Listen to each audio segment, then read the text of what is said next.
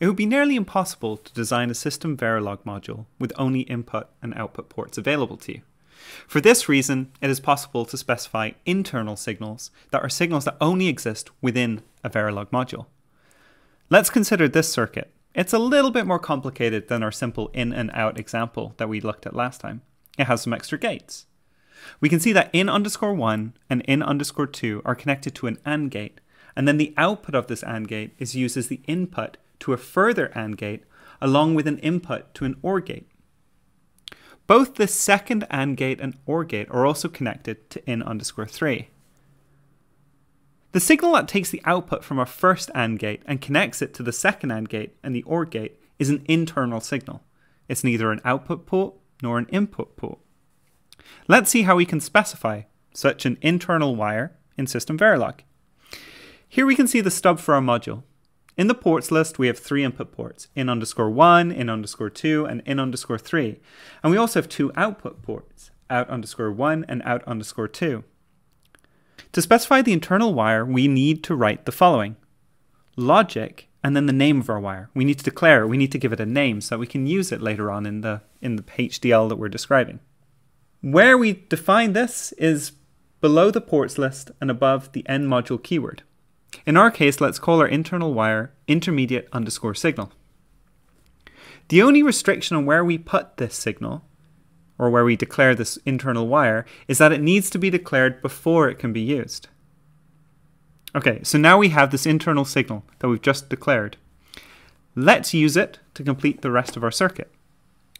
So our internal signal is driven by the output of an AND gate, where the inputs are in_1 and in_2. To achieve this, we can assign a value to our internal wire by writing assign intermediate_signal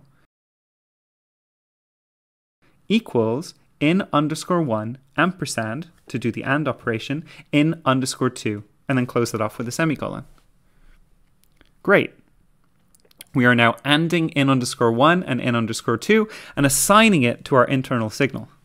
Now, something that is super important is when we are constructing these circuits, for the considerations of this course anyhow, output ports and signals can only be driven by one source. They can be read by many sources, but we can only drive them from one source.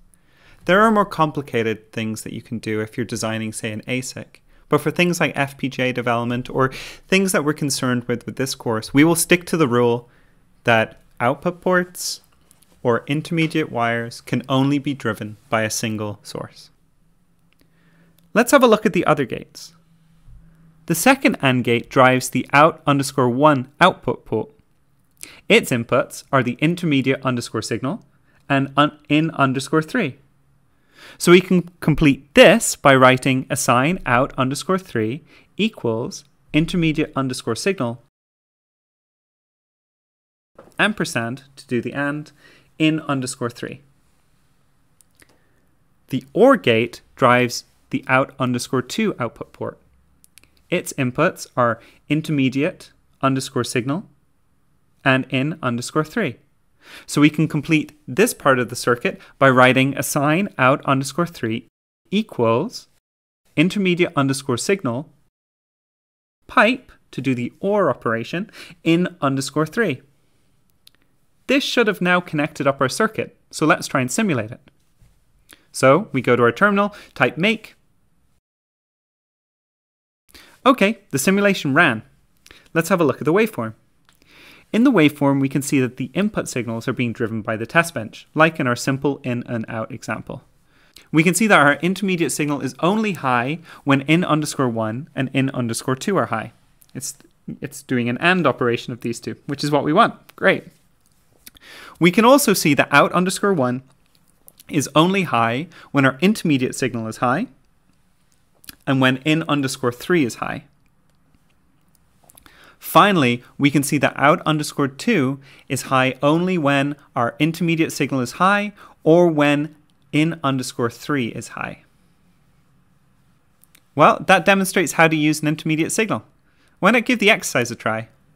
See you next time.